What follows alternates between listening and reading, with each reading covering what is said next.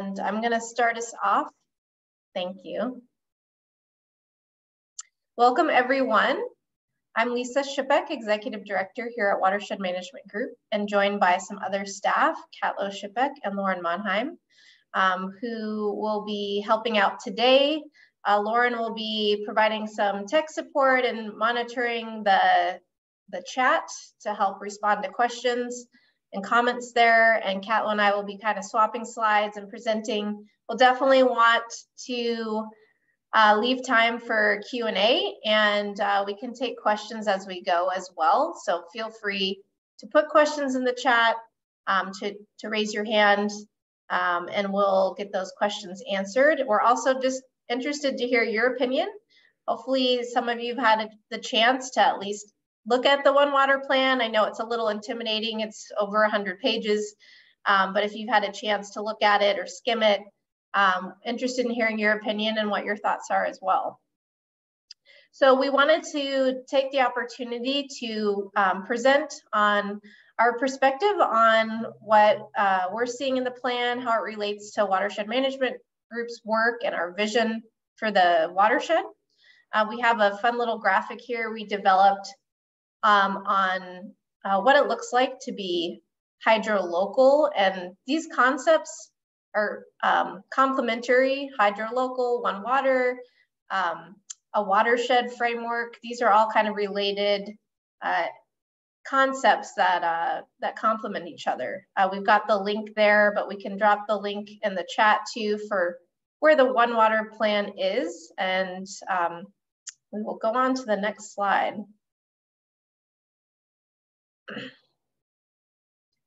Like to start by acknowledging that we live, learn, work, and engage with the community on the ancestral lands of the Hohokam, Sabaipuri, Apache people, and those of the Pascua Yaqui and the Tohono O'odham, whose relationship with the land continues this day, and continued stewardship with those indigenous groups today.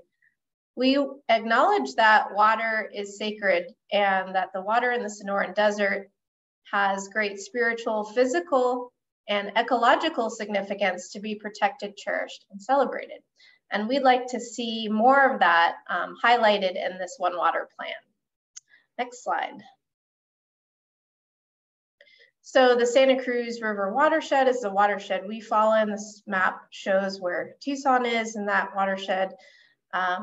The blue river there is the Santa Cruz River, starts in Arizona, dips down into Mexico, back up through Nogales, coming up into Tucson and continuing on to Casa Grande. The Santa Cruz River feeds into the Gila River and eventually the Colorado River. Let's go on to the next slide. You see a logo on these two slides from the Santa Cruz Watershed Collaborative. WMG, along with over 30 other organizations, are part of this collaborative, and some of the concepts we're going to be talking about come from the Santa Cruz Watershed Collaborative's restoration plan. So we're going to be referring to that, and we've got a link to that here on the slide. We can also drop that in the chat. That's another resource for you. This plan was collaboratively developed with all those partners, ranging from local, regional, national governments to a variety of nonprofits like ours, to partners like the University of Arizona and the San Javier District of the Tohono O'odham Nation. So this is a great resource to think about, and we like to see more of some of the concepts that are in this plan in the One Water plan as well. Next slide.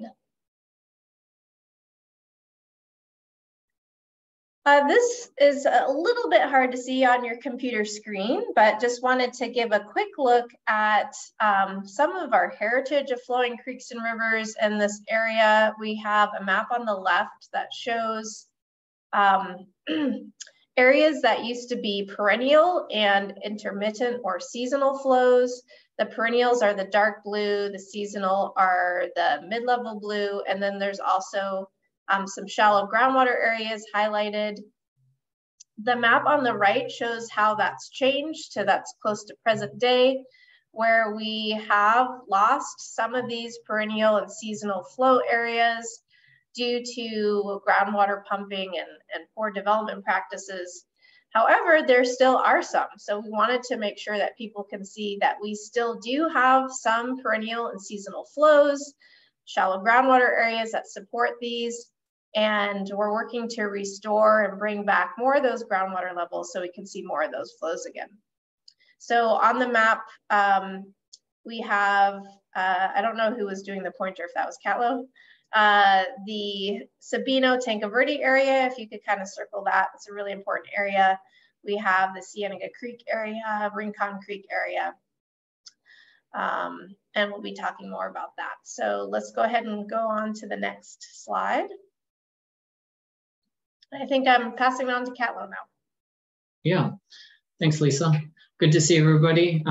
Thank you for your interest. So I'm gonna jump into a lot of the 2100 One Water Plan focuses on supply and demand, specifically for Tucson. But we always like to start with the watershed and think about that in context along with our other water providers across the region. This is a water supply and demand chart for the Tucson Active Management Area, which goes beyond just Tucson Water. It does include a lot of other larger water suppliers and users. And so on this right side are the demands, and what we're focusing largely on, specifically here in Tucson and even a lot of our other residents across, is the municipal side. So looking at our current demands and then our current supplies. And the reason there's this X here is largely over 80% of our current supply for Tucson is being supplied from the Central Arizona project. And we're not as good at utilizing a lot of our local on-site water supplies that are local to our watershed. So the question we've been working on is how do we reduce our demand on the Central Arizona project, largely so we can restore our own watershed and our rivers, but not at the expense of the Colorado River. So thinking about how do we shift to being hydro-local, enhancing local supply, reducing demand, and thinking about reuse. So jumping into specifically, this is a graphic from Tucson Water's 2100 plan. On the water production side, we have 1940 on the left to 2022 on the right. So you can see that overall demand has grown and peaked out in early 2000s, and then since has been declining a bit. But it was around that time period that we also shifted from mining groundwater to importing Colorado River water. And so that's given our aquifers a little bit of a reprieve and chance to start to rebound a little bit. We've also started to diversify our water resource portfolio. So with recycled water, remediated groundwater, and then even lately is starting to think about how do we add stormwater to our water supply portfolio. On the demand side, interestingly, so I think over 90% of our Tucson Water demand is from the residential sector. Sorry, I have it, the percentages right here. 93% of the demand is single family. If we add in multifamily, duplex, triplex, we're getting, that's the majority of the pie right there. So largely it's thinking about then what can we as residents do at our own home for reducing those demands, and at the same time enhancing supplies of rainwater, stormwater, recycled water, etc. And so a lot of this comes to, what can we do at home? What are some of the efficiencies, some of the behaviors, but then also how do we become hydro-local stewards of our water supplies? So thinking about what does it mean to be hydro-local?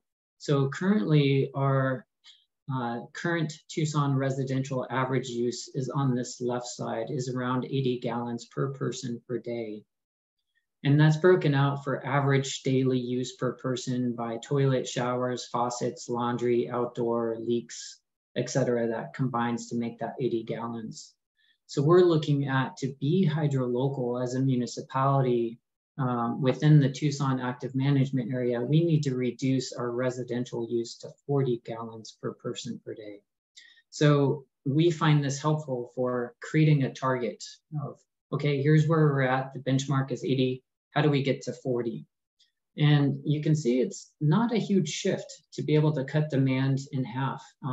It's a more efficient toilet, slightly more efficient showers, maybe shorter showers, more efficient faucets, laundry, but the large savings is in the outdoor. And that's because we can shift easily to rainwater, stormwater, recycled water supplies to minimize that outdoor demand, which overall also reduces our leaks to get us down to 40 gallons per person per day.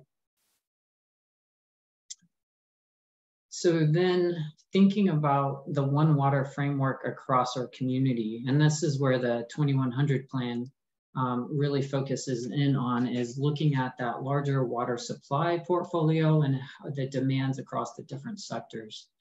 And so we're looking at, regional recycled water. How do we value that? How do we distribute it? What do we use it for? To stewarding our rivers, preserving floodplain for stormwater enhanced recharge, especially in our shallow groundwater areas, protecting and valuing groundwater for reducing contaminants, cleaning up from contamination, and doing more regional, neighborhood scale rainwater harvesting, etc. Just wanting to paint some background picture of where we're at, where we've come from. So this is a map also from the plan of the last 20 years water level changes across the region. We can see that the aquifer here has risen 239 feet. And this is because the Colorado River water is recharged into the Avra Valley Basin. It's then pumped and transported over to the Tucson aquifer, or Tucson for demand use. However, because we've reduced our pumpage in the Tucson aquifer, it's allowed this local aquifer to rebound up to 70 feet in Midtown. We do still have areas of decline in the southeast sector and the northwest sector, and especially in the Oro Valley area. So this is, it's not too bad. We have a good amount of water banked. We're reclaiming or restoring our local aquifer. But to me, I look at 71 feet. Oh, that sounds great. But look at how much we've mined in the past. This is approximate decline in water levels from 1940 to 1995. So we have 200-foot decline, and we've only recovered it at best 70 feet. So we still have a ways to go to recover and restore our local groundwater supplies. Not to mention, Tucson Water has taken 22 wells off service because of PFAS, perfluorinated compound contamination as well. Hey, Catlow, there were a couple questions. If we could just pause for a second. Sure. If you could go back to the kind of the water budget, the 80 to 40 slide. Joaquin had a question. Let's see, are those numbers to get to 40 addressed in the 100-year plan? So I can start and then Catlow can round us out on that. This is something that WMG has been advocating for a number of years, is getting us to 40 GPCD for the regional Tucson area. It's not in Tucson Water's One Water plan. They talk about how GPCD, gallons per person per day, has gone down. And they talk about measuring that as a key indicator of success of their conservation measures, but they haven't set any targets. So that might be something to put in a comment to address, is advocating that Tucson Water, the greater community, set some targets on how low we do want to go for our GPCD. Because there is a lot more room for that growth and reducing the water use. And so that would be something that could be a specific target that could be put into the plan.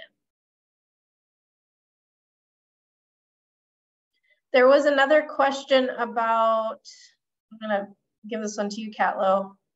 HOAs, let's see. I see that question from Jennifer. Yeah. How can folks in HOA communities controlled by builders advocate for rainwater harvesting?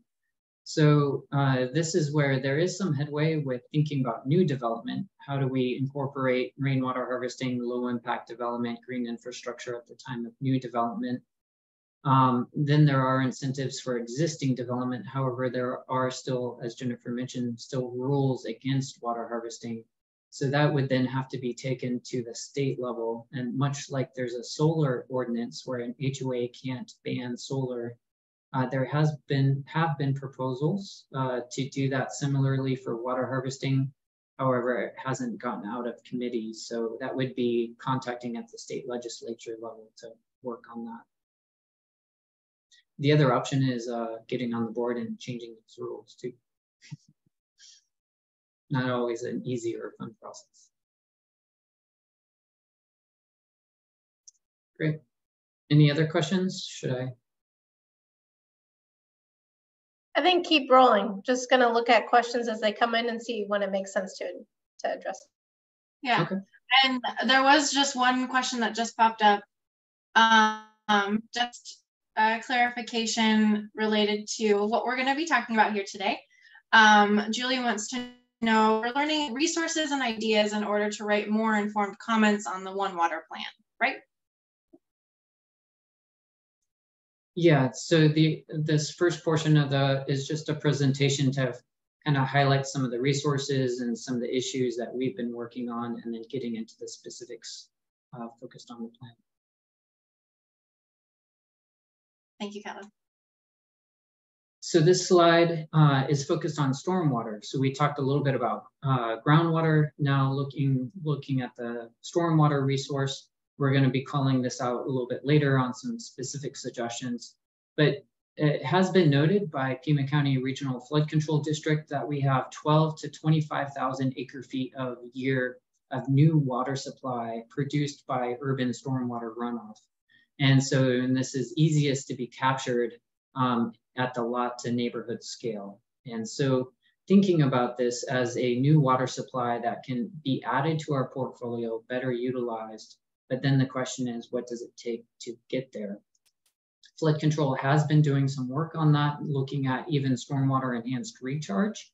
Where is it best in our basin to do that enhanced stormwater recharge to recharge our groundwater, our aquifer? So they've mapped out where there's good soil porosity to where is the stormwater volume that can be paired with an open space for floodplain preservation or restoration. So this is just an example.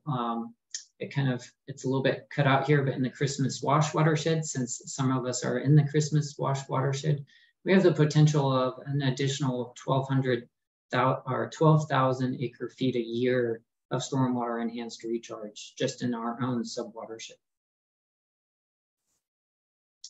So I'll turn that back to you, Lisa. Okay, so we wanted to provide a few concepts that we're going to referring back to as we talk about what's in the 2100 plan and our recommendations. And fundamental to what we're recommending is a 50-year vision that WMG has put forward to restore Tucson's heritage of flowing creeks and rivers. And that's partly what we were talking about earlier with the map. What we used to have historically, we'd like to see some of that restored, which we think is possible. So this image is showing the Santa Cruz River, and we're looking at our creeks and rivers across the Tucson Basin. So Sabino Creek, Tanque Verde Creek, Cienega Creek, looking at all these areas and how we can restore groundwater levels and heritage flows. Go ahead to the next slide. This image is looking a little bit more closely at the Tanque Verde Creek and where the Pantano Creek come into the Rito, an area in Tucson we've been focusing a lot of attention on. It is a shallow groundwater area, so groundwater is within 50 feet of the surface, and it still has some areas with flows, seasonal flows, perennial flows in lower Sabino Creek, and support some really important riparian forests in this area. There's a number of things that we can all do. We'd like to see some of these things show up in the 2100 plan. So protecting natural floodplain from development. There's a lot of encroachment on the floodplain through housing developments. specifically restoring groundwater levels, not just protecting where they're at now, but bringing groundwater levels back up. That's through a number of things, including enhanced recharge. And removing invasive arundo is a thing we've specifically been working on, not anything Tucson Water would do per se, but something we're doing for ecosystem restoration that also helps restore the aquifer levels. Next slide. And just wanted to give a little background on shallow groundwater areas and how they relate to flow. So creeks and rivers in the desert will only be flowing year round if they're connected to groundwater. So this image shows how that works. You have a groundwater aquifer. When it's high enough, it actually expresses itself on the surface as flows. This is looking at the Tanque Verde area. We do have an area we're closely monitoring where we've seen some of these flows start to return because groundwater levels have started to come back up. So how we manage the watershed from a One Water perspective is really important to protect these areas, to restore more groundwater, make sure we're not pumping too much from these areas as water utilities, so we can help protect these flows. Let's go ahead to the next slide. So this idea of hydrolocal, we're asking how can we scale up all these efforts to steward our local renewable water resources instead of depleting distant watersheds and rivers, and specifically the Colorado River. So let's go ahead to the next slide. So in the plan, Tucson Water has a vision and guiding principles, which we like. I just want to say we are extremely pleased that Tucson Water is creating a One Water plan. This is not something that all water utilities have. Tucson Water has been committed to shifting to a One Water framework for a number of years. That's really excellent, and we applaud them for that. I think we are hoping to nudge them a little bit along the way to really think about actions that support some of these guiding principles that they have. Specifically, number 3, enhance the community's quality of life by preserving and restoring riparian areas, including urban tree canopy and supporting economic growth. So this is in their guiding principle. However, we're not seeing actions that really do that locally. So that's what we're going to point out. Next slide. Catlow, do you want to touch on this slide? And then I'll do the next one. Sure. So we just, as Lisa mentioned, we applaud City of Tucson Water for developing a One Water plan. That in itself is just a great accomplishment. Again, guiding principles number 3 and 4, enhancing communities' quality of life and achieving social justice. That's great to integrate into a more holistic planning framework. They have included green stormwater infrastructure. They've included climate projections and scenario planning. They have a number of selected strategies that they highlight, chapters 5 and 6, that go over the different supplies and demands for how to, for example, groundwater strategies 1 through 3, protecting aquifer, accelerating groundwater cleanup efforts, etc. Recycled water to stormwater to incentives, mandates and measures to even education. So there's a lot of good stuff in this One Water plan, and we just wanted to, I can go through this in more detail, but just, definitely give this recognition. Next slide. Well, I want to jump in here too. There are a few questions that might have been answered with those guiding principles, but maybe not. Dan wanted to know if development was something that can be addressed in this plan. Dan, can you be more specific with your question? His question is development something that can be addressed in the One Water plan that really requires zoning changes which are external to Tucson Water, but should be addressed, is the full comment. I can just give a short answer. Maybe we can brainstorm a little bit collectively later. Is thinking about what development is based on is a 100-year water supply. And so thinking about what is our 100-year water supply, is that that's by state law, what is required. Could we go beyond that? 100 years isn't that long if we think about it. before we start mining again or extracting our other water supplies. And we have one more question. Does this plan also collaborate with other utilities like the Marana Water or Oro Valley Water and CAP? Yes, they have outlined collaborations with other, I mean, not in great detail, but they mention collaborating with other water utilities in the area as well as other agencies, CAP, ADQ. Those things are definitely outlined in some of their strategies. So this slide, if you don't get anything else from today's presentation, this is what I want you to take away. So if you're like, hey, you know, some of this is really beyond me, I'm new to this, I'm learning, here are some things that I feel like you can sink your teeth in and write comments around without too much work. So we'll bookmark this slide for you. But what we really want to point out, and hopefully here, Tucson Water can hear from some of our River Run Network members on this, is that there needs to be more specific actions on surface water and groundwater strategies. So under section 5.3.1, 6.1.1, which is surface water related, we need to add specific actions on how to protect and restore local surface waters like Sabino and Tanque Verde Creek, as well as the Rillito and Santa Cruz rivers. And actually, I feel like we maybe skipped a slide as I'm saying this. No, the previous slide was the strengths. What about the one with the framework? Where's that slide? Is that next? I just put the framework up. Okay. I'm going to come back to that slide. I want to do this slide first. Sorry, I had it in the wrong order. Because this relates to some of my other points.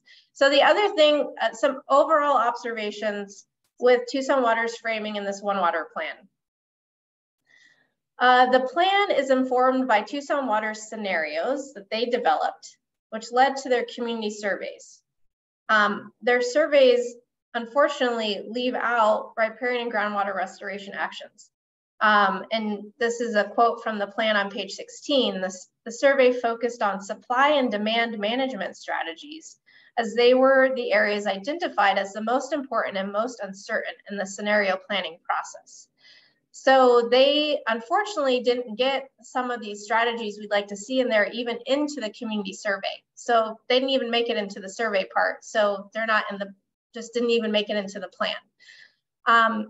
So we see that as a weakness of this plan and would like to see that changed. The plan does not recognize that there are seasonal and perennial flowing rivers in the Tucson Basin. I think that's fundamental to shifting this framing. A quote from page 41, the Tucson region is located along the Santa Cruz River and its tributaries. Prior to 1880, this was the primary water source for Tucson. With increasing development, groundwater use increased leading to declining groundwater levels, resulting in the disappearance of natural perennial surface water flows. So they're making a statement that essentially we don't have these perennial surface water flows anymore, without recognizing that we do still have some in the Tucson Basin. So I think that's also a fundamental flaw in the way they've outlined their plan. The plan pays lip service to the ecosystem benefits of their projects, like the Santa Cruz Heritage Project, without actions to actually enhance riparian ecosystem health. Quote from page 53, they talk about the Santa Cruz Heritage Project is an excellent example of how Tucson Water is committed to fit for purpose water resources for community and ecosystem benefits. And they talk about how it now fosters abundant native vegetation and wildlife. So Tucson Water, while we love that they put water back in the river, there's not been a concerted effort to do any ecosystem restoration with that project. So there are some wildlife that have returned, and there is some vegetation, but there hasn't been any active efforts to do riparian restoration. And so we're feeling that that is also a missing piece where there's talk about it, but there's not really the actions to support it. The plan calls out the importance of collaboration between organizations in the community, but there are no specific strategies or actions to back this up. For example, we mentioned the Santa Cruz Watershed Collaborative, the Watershed Restoration Plan, which was adopted in 2022. Tucson Water is a partner on the collaborative. They helped adopt that plan. The plan is never mentioned or referenced in the One Water Plan, even though there could be a lot of overlap here. So quote from page 19, talking about how the One Water approach is a new way of doing things, integrated planning that fosters collaboration between organizations in the community. So we'd like to see that move beyond an idea to actual specific references and strategies in the plan. All right, let's go back to that other slide. I know that was a lot there, so I don't know if I should pause for a second. And we can also share these slides with everybody after we run through them. Okay, so going back to our recommendations, if you were to put them in a neat little package of like what we would feel is most impactful, is adding specific actions on how to protect and restore local surface waters, Sabino, Tanque Verde Creek, Rito, Santa Cruz, and beyond. And currently the plan only has actions related to the Colorado River surface flows. So whenever you see them mention surface water in the plan, they are only talking about the Colorado River water. So they're not even referring to any of the local surface flows. So that is, we see a fundamental flaw. Under sections 5.3.2 and 6.1, groundwater strategies, we would like to add actions to protect sensitive shallow groundwater areas, the areas we've outlined that are still within 50 feet to surface, to support our riparian ecosystems, and that's a priority for groundwater restoration. They don't have anything like that currently in the plan. Actions would include things like enhanced stormwater recharge near shallow groundwater areas, creating targeted conservation programs for people living in these shallow groundwater areas, and developing recycled water opportunities in shallow groundwater areas to enhance recharge and flow. Next slide. If this is you, Catlow. So separately, there's also the Tucson Climate or Tucson Resilient Together, which is the climate action plan that was developed with a separate set of consultants, contractors. But the Tucson Resilient Together plan references Tucson Water's One Water plan that was still in development. So the two plans cross-reference each other. However, but what I'm seeing is that there's not specific water sustainability or climate-related strategies in the One Water plan that really gets at climate resilience. They do include climate projections and climate scenarios, but it doesn't specifically tie to climate resilience from a community health or environmental health perspective. There's a little bit in there about green infrastructure, but even then that doesn't tie specifically to heat island for shade canopy, growing shade canopy with stormwater, or chronic flooding from stormwater issues as well. So the One Water plan really only focuses on supply and demand. It doesn't fully address, and I think somebody mentioned earlier about the carbon footprint of importing Colorado River water to Tucson. Not even sure that is addressed in the climate resilience plan either. So the second piece of that is they do reference the current drought response plan, which is on page 70 of the 2100 plan. That drought response plan only has drought triggers that are linked to Lake Mead. So it doesn't include connections to our local groundwater levels or our seasonal rainfall. So if we're thinking about climate scenarios, climate resilience, we need to also consider our local climate and how that's impacting our local water supplies.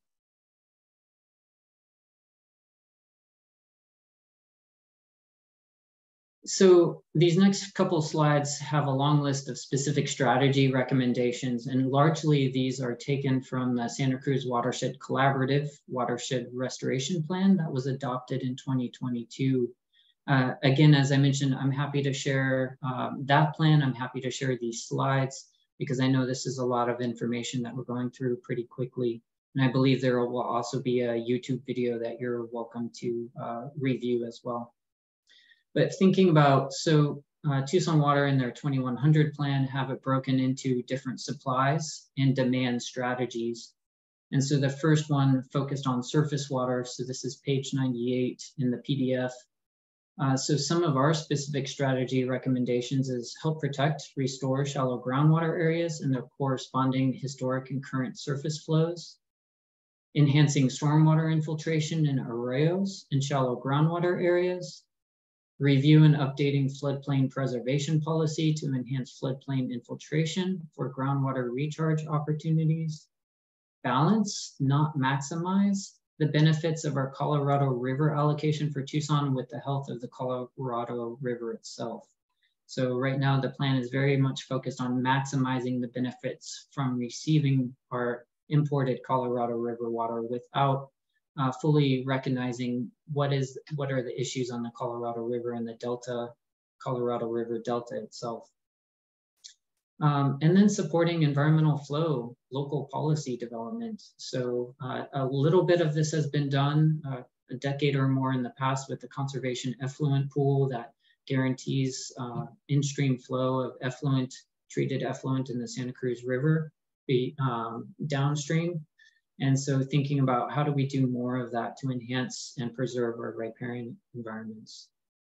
I should mention on surface water, I looked at several other municipalities. Los Angeles has a whole chapter dedicated to restoring, preserving the LA River as part of their One Water plan. So this isn't abnormal. This isn't something out of the blue. This is, I think, two other municipalities I saw in the Western. So I tried to not include East Coast since it's more humid, but West Coast communities. And many of them do include protections and enhancements of their local waters or local rivers. Thinking about groundwater strategies. So partnering with the Santa Cruz Watershed Collaborative to implement the Watershed Restoration Plan. This is a plan that many different agencies, organizations, municipalities have come together to agree to work towards. So how do we bolster that within the city of Tucson, which is essentially the elephant in the room, right? Of all the different jurisdictions. Working with water providers and other water utilities, using groundwater to develop shortage sharing agreements. So recognizing there's many other groundwater users across our basin, not all connected to Tucson Water. Some of them do have wheeling agreements. How do we help others during times of climate drought, local climate drought, for example?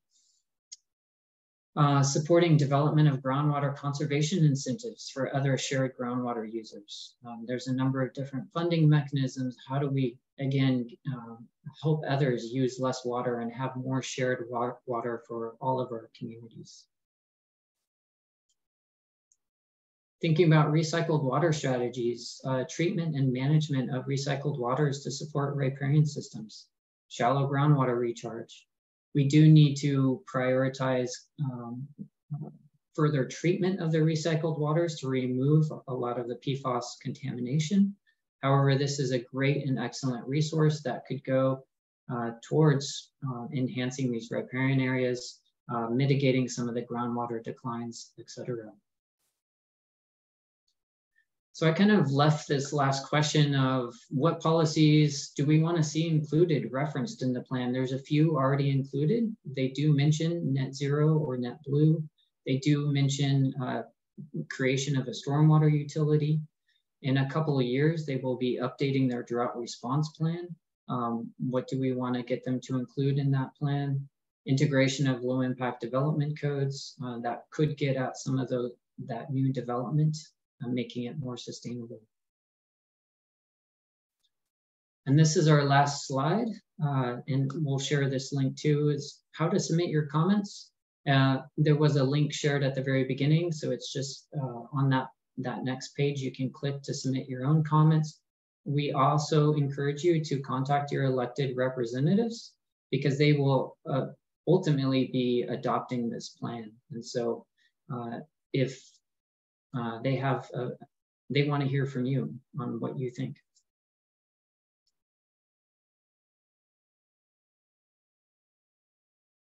So I think we can open it up to comments, questions, discussion. We just want to support you in writing your comments, anything you want clarification on. The floor is open. There is one comment that just popped up in the chat or question. Do you have any suggestions for enhancing stormwater infiltration in shallow groundwater areas according to the ADWR groundwater model for the Tucson Basin? About 50,000 AF of stormwater infiltrate in the shallow groundwater areas annually along with mountain basin interface.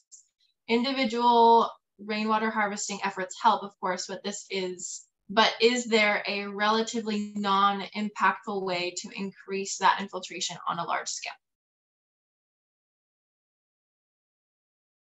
I'm giving that to Catlow.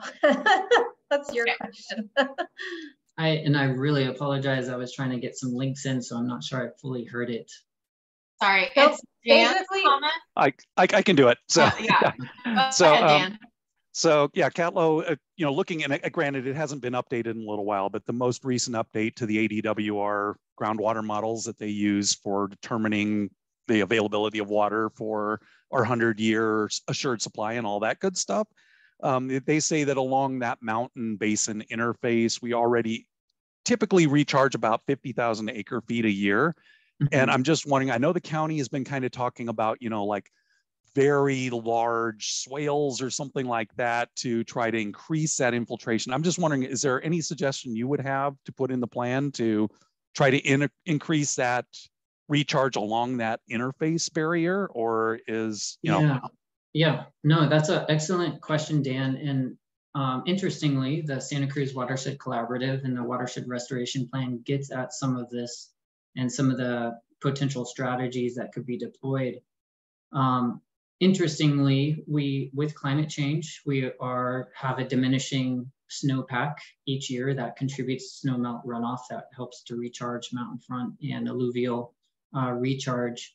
So thinking about as we lose our snowpack, but we may still have more of that turns to rain, then we need to be even more proactive with upland forest health and slowing and spreading that water as much as possible as it journeys down through down the mountains through our basin.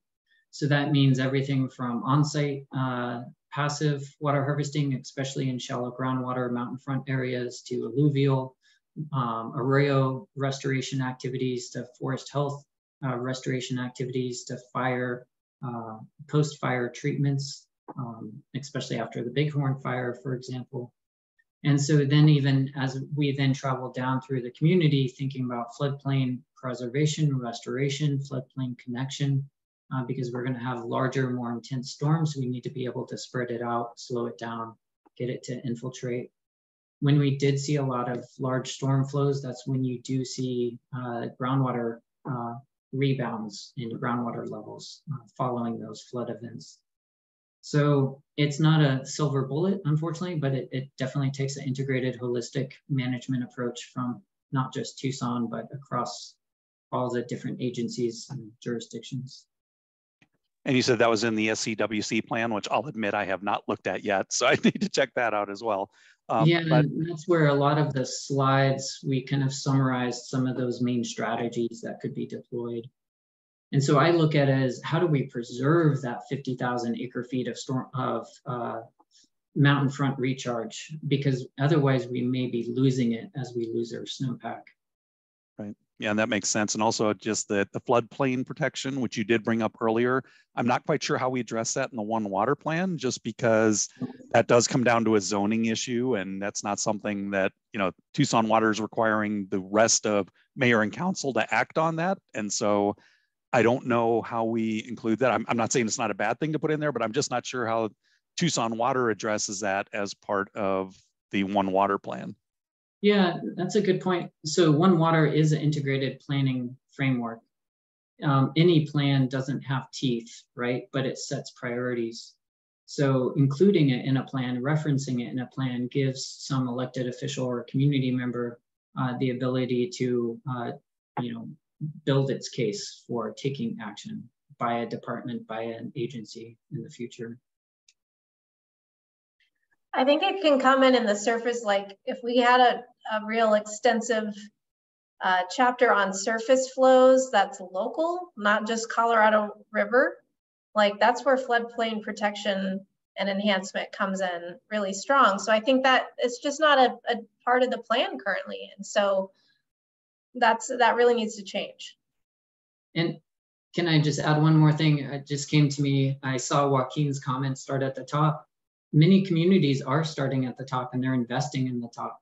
I believe Flagstaff, City of Denver have basically investment programs for upland forest health, because that's what feeds our downstream aquifers or rivers. So we're the largest beneficiary of those mountains. How do we invest in them?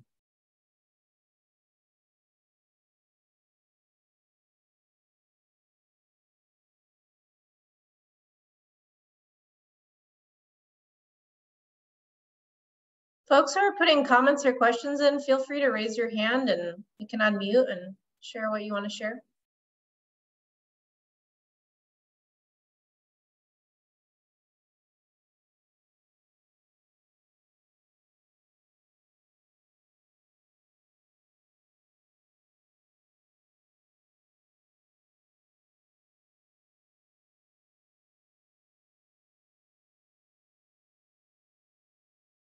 Anything, for those of you who have looked at the plan, anything that really stood out to you, or other areas that you're curious about, things you feel like are missing or things you feel like are well done? Just curious what from your perspective, what are you seeing in this plan?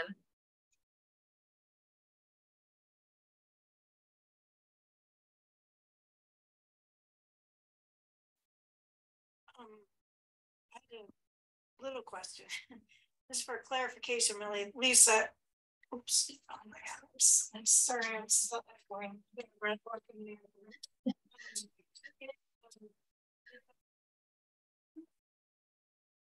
Well, we're just looking at the creek while Catherine disappears into it. She went off for a quick dip there. I do have one. I did see Kelly's comment, and I kind of wanted to respond to that. And also, of course, I'd welcome Catlow or Lisa if you'd like to respond as well. There have been recent changes to the City of Tucson's rainwater harvesting rebate program. It's actually some pretty significant changes. Personally, I think that it actually makes it a little easier for people to redeem, but it is definitely much harder to get your plan approved and prepare the plan and all that, which is probably an upfront stumbling block. But I do really like the approach they're taking at looking holistically at the entirety of the system and harvesting that first inch of rain instead of focusing entirely on putting in big tanks. And so I was just curious what your thoughts were as well. It's probably not really related to One Water because they do talk about the incentive programs and everything, but they aren't specifically talking about the recent changes they made. I think to be determined. I think overall they're heading in the right direction, but in terms of how it's going to play out on the ground and if it's easier or harder for people to submit the rebate, we'll see. But yeah, overall it's good for providing more funds for the passive water harvesting. I saw Joaquin's hand up for a little bit, but now it's down.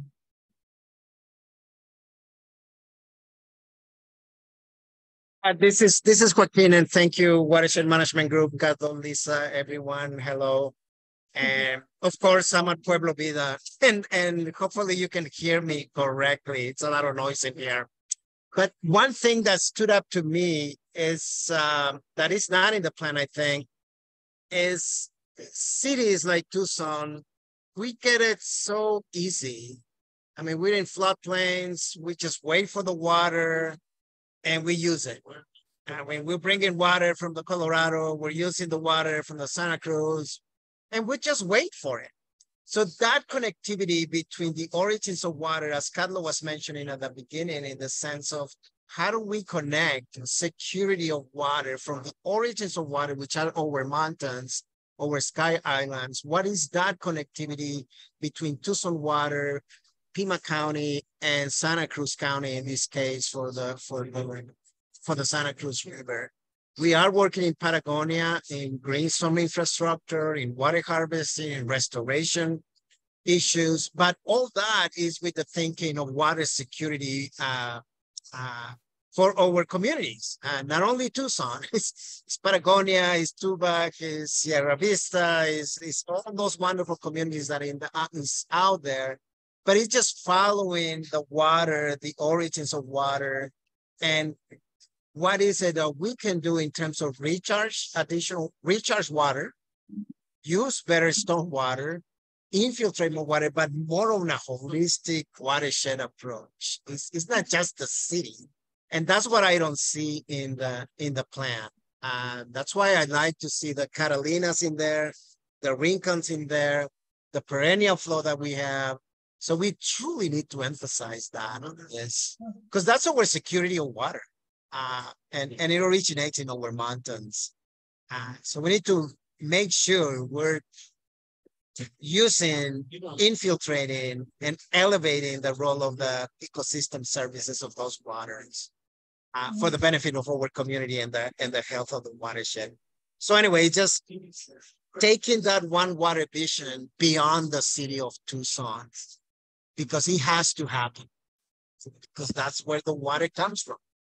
Anyway, yeah. I get excited with those things, and that would be my comment, I guess, on the 2100 plan, which is great that it's there. I mean, it's fantastic that we're thinking as Tucson in that line. I mean, 100 years of planning, that's incredible. That's fantastic, but it can be better. Thanks, Joaquin. Yeah, that's such a good point. I think this is Tucson Water and partners are early on the path of a one water framework. And so us emphasizing that taking a watershed approach, understanding where our water comes from is so important. So hopefully we can see that thinking evolve, especially as a lot of us speak up about the importance of that. I think Catherine is now back, and then maybe Chris after Catherine. Catherine, are you good to speak? I can talk without echoing. Oh, is that why you're walking away? Okay. Trying to not have it be echo. Sorry, I put my comment in the chat, Lisa. You're not echoing on my end. Oh, okay. Let's see. I was just trying to kind of say back what I was hearing from you, that it sounded like you're noticing that preservation and restoration of local waters is just kind of left out of the plan, and that you'd like to see both specifically planned for. Am I getting that? Absolutely. Okay. Yeah. Whenever they talk about surface waters in the plan, they're talking about the Colorado River. They're not talking about local rivers. So it's really missing from the plan. Yeah. Chris?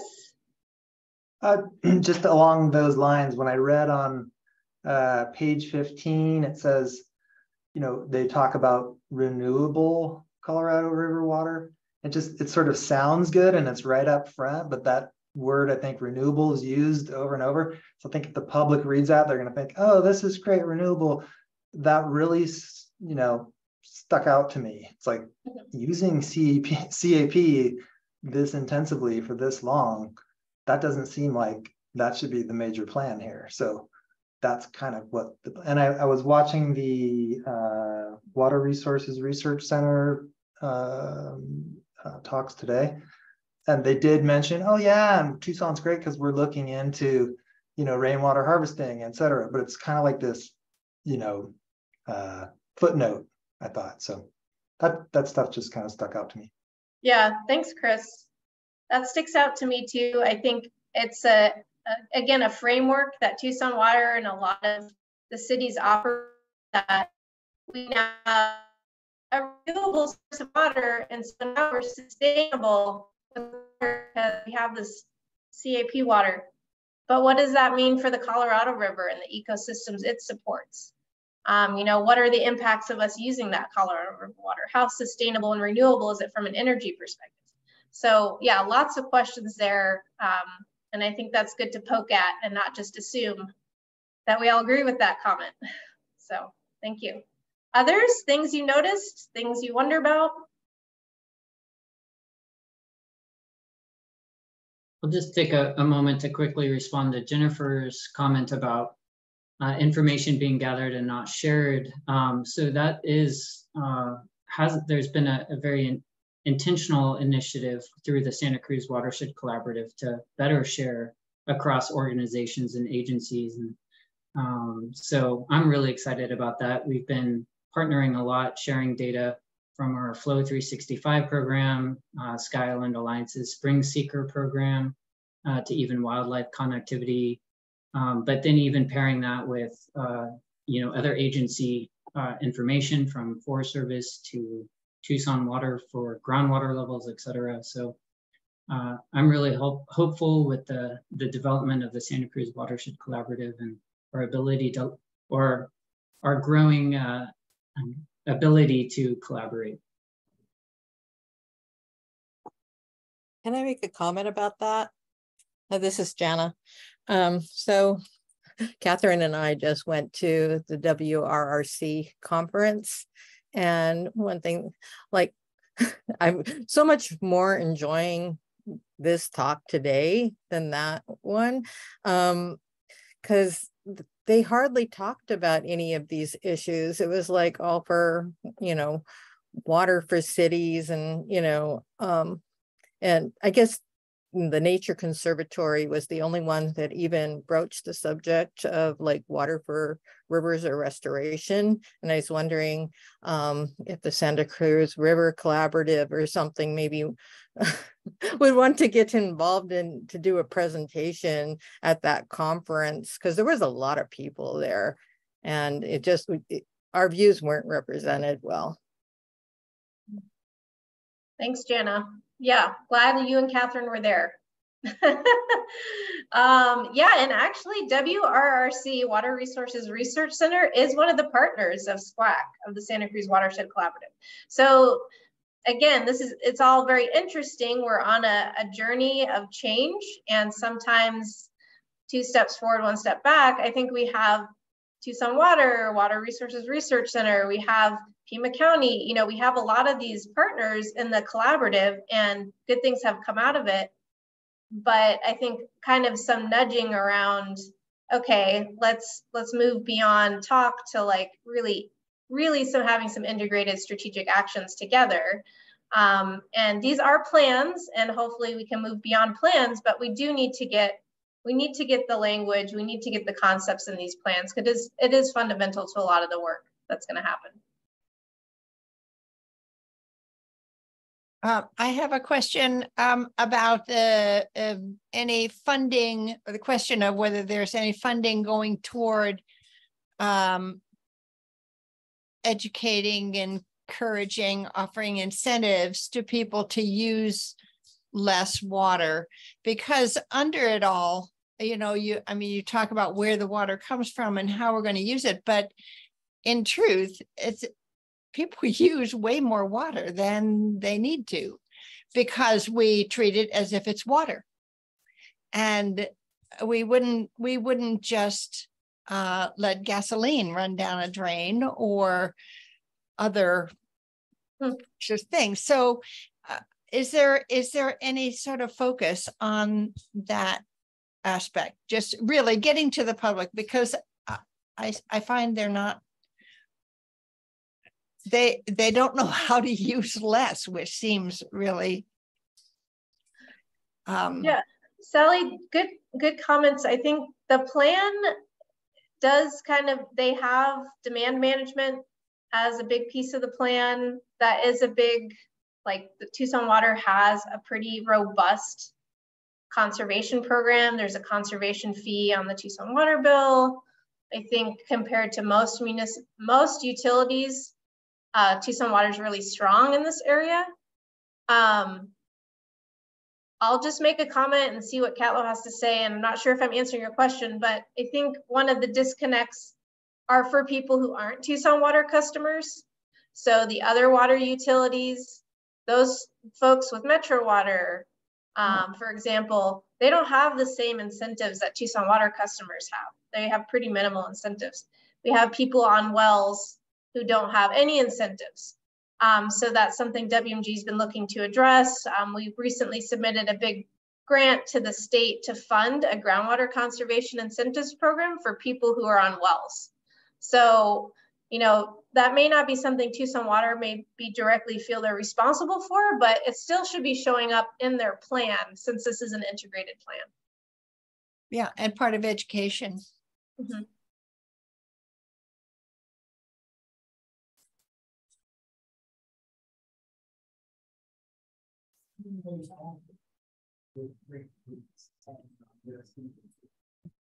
Other thoughts, questions?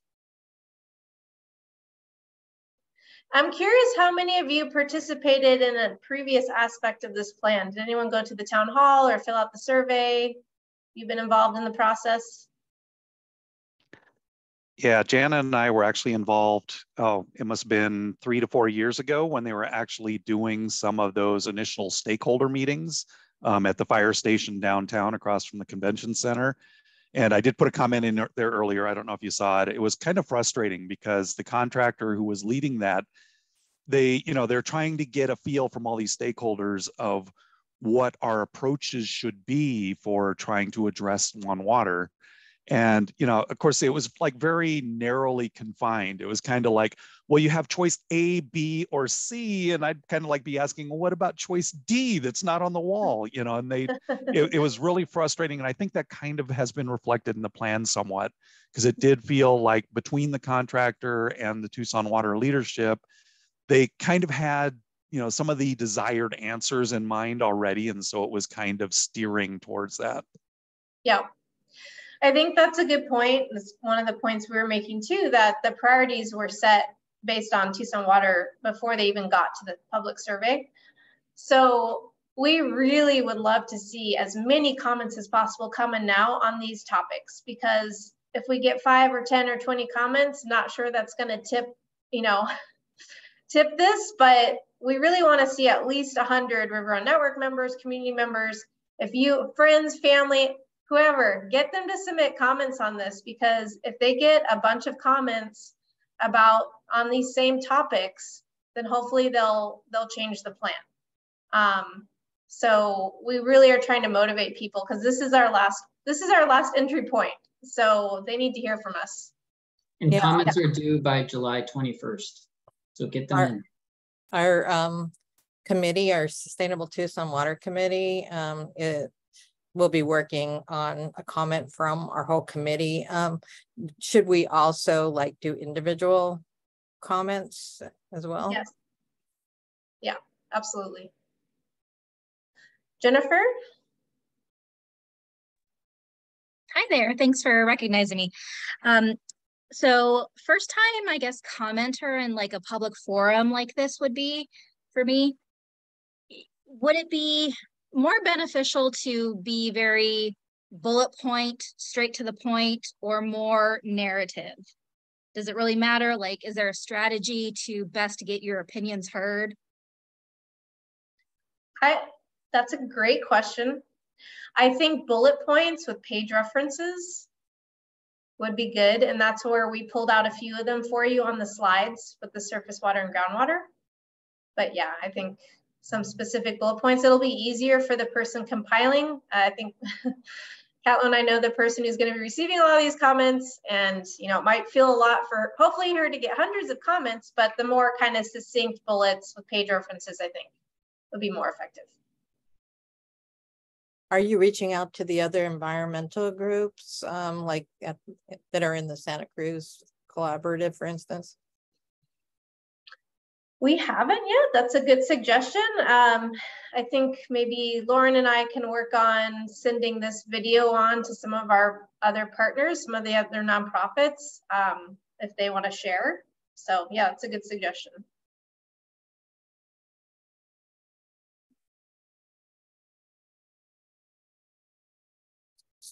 So there's a whole bunch of points there. So when people are making their comments, should different people work on different points, or everybody do all the points, or how would that, how would that work? That's kind of up to you all. Catlow, you want to jump in? I mean, it can be very overwhelming as somebody who often is overwhelmed and commenting on plans that aren't in my own discipline. So I would say the ones that speak most to you, but repetition is not bad. It just kind of helps reinforce that there's interest. And who knows, maybe somebody says it slightly different, that kind of breaks through the wall. Lauren, can you, or Catlow, actually, can you pull up the slide again, which was like, if you don't get anything else out of the presentation, this is the take home slide. Can you pull that back up? Because I think if everyone on this call plus a bunch of more people like reiterate those points, that would go a long way. So it's around surface water. Yeah, you were just on it. Surface water and groundwater. Nope, not that one. Slide 22. Catlow. Nope. Sorry, I don't know which one you're talking about. Overall recommendations. You were on it. That one. This one. Okay. Yeah. So that the first bullet there, add specific actions on how to protect and restore local surface waters, like the Sabino, Tanque Verde, Rito, Santa Cruz. I would add to that Cienega Creek. And then add actions to protect sensitive shallow groundwater areas that support our riparian ecosystems. So, I mean, that's, if everyone could reiterate those points, that would be fantastic. And if, however you want to add on to that. Yeah, and I would definitely suggest not doing it verbatim, you know, because we've talked to, like Jana and I have both talked to our various reps, you know, from the city to the state to even federal, and they'll pretty much say, if we just get a bunch of form letters, we ignore it. Now this is a little different, of course, because Tucson Water does have to actually look at all these comments and, you know, summarize them and figure out how they're going to address them or not. But yeah, definitely if you say how that impacts you and put it in your own words, it definitely have a bigger impact, because it does show a lot of people are concerned about this. So I agree that it doesn't hurt to keep repeating the same things. If there's something that's really important to you, it doesn't matter that 10 other people, in fact, it's better that 10 other people say the same thing.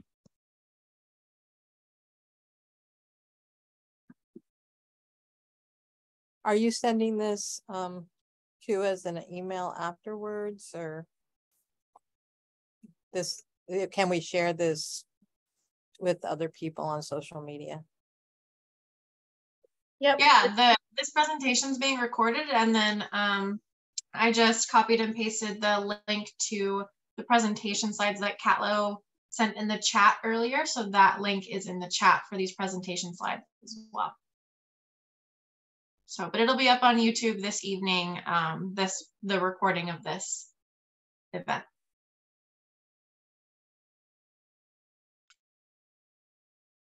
Catherine, do you have a question? You're muted.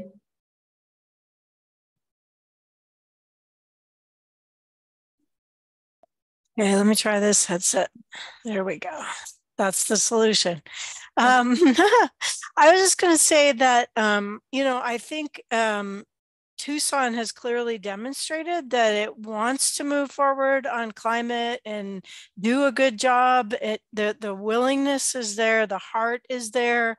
I think what they need from us is the push to go as radical as they would like to go. And I think, you know, some of the ideas that we're talking about here are beyond supply and demand, what water companies think about, right? Like, we're really thinking about the environment, the health, the real concerns that we have about water, and actually wanting an actual 100-year plan that takes everything into account. So I kind of feel like anywhere people feel passion, write about it, you know, let them know, give them what they need to be able to take the action they would actually like to take. Thanks, Catherine. That's a great point.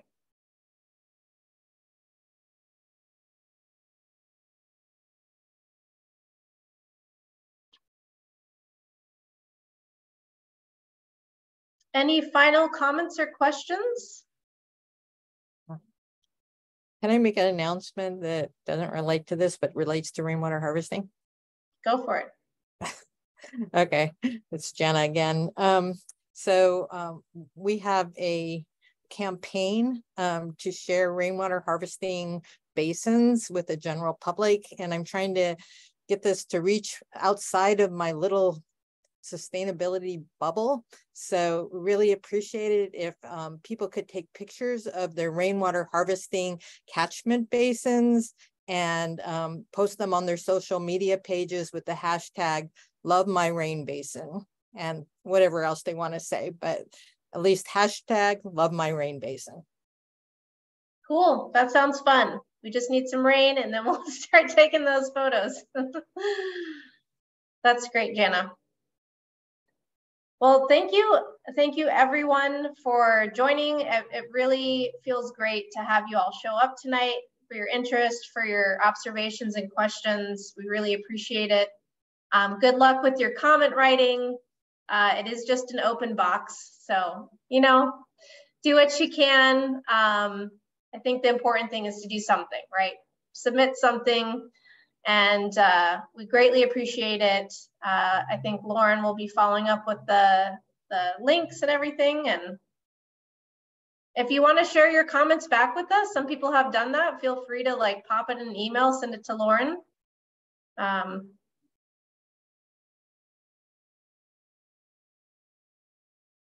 Yeah, and I would say we are always looking for, how do we move things forward? And so new ideas from others, ideas from other communities are always interesting, intriguing, and thinking about how we can adapt them and move them forward. That's why I love that last question. What other policies, planning should we be doing?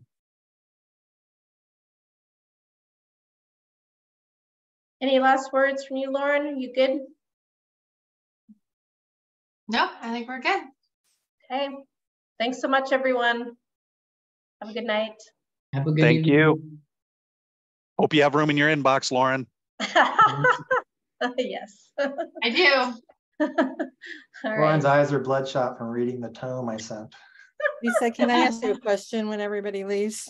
Sure. I